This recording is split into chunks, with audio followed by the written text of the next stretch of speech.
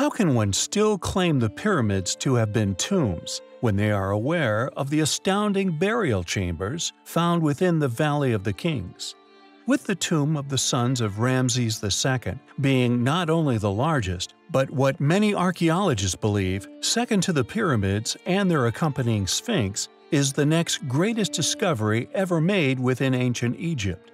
A literal labyrinth of chambers. It was initially discovered in 1825, yet due to its gargantuan scale, it wasn't until 1995, and thanks to an Egyptologist known as Kent R. Weeks, that we have begun to re-establish its true possible size.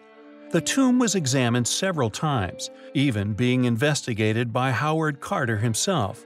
Yet due to the outer tombs having been looted in antiquity, he simply used them as a dumping ground for rubble.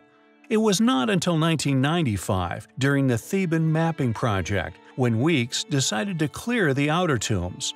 Approximately 70 rooms, lined along long corridors, running far back into the hillside were found. The number of rooms were then said to correspond to the number of sons the pharaoh sired. However, further excavations have revealed that the tomb is even larger, the size of an underground town cut directly from a granite hillside, its true scale still unknown. As of 2006, at least 130 chambers have so far been discovered, yet work continues on clearing the rest of this underground maze.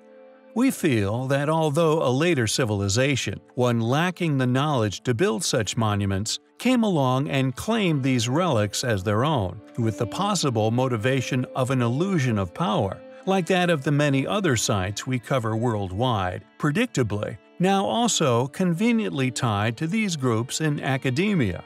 Yet the true feat these chambers would have been, along with the riches these pharaohs often left behind, are not only proof that these creations and collections of wealth were not only far beyond the ability of copper-wielding academically claimed builders, but that the archaeological evidence does indeed support the theory that these kings either ruled during the Creator's civilization or built these monuments themselves. Yet how remains an infuriating enigma.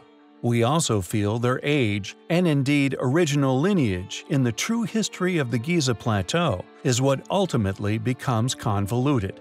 Yet I digress. Who built KV5? It is a place we find highly compelling.